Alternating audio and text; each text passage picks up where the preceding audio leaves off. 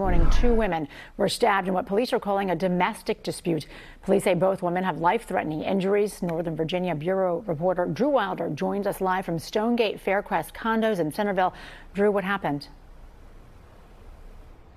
Well, Melissa, it's very early on in this investigation, but Fairfax County Police say right now it appears that an argument between family members turned violent inside of this condo earlier this morning. You can see a little bit of crime scene tape around it.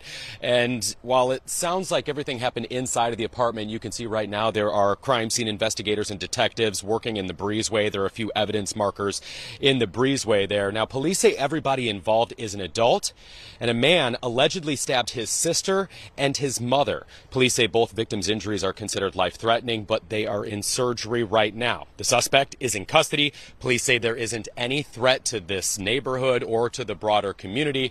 Stay with News 4. We'll, of course, follow this story throughout the day and bring you any updates as they're available on air and on the NBC Washington app.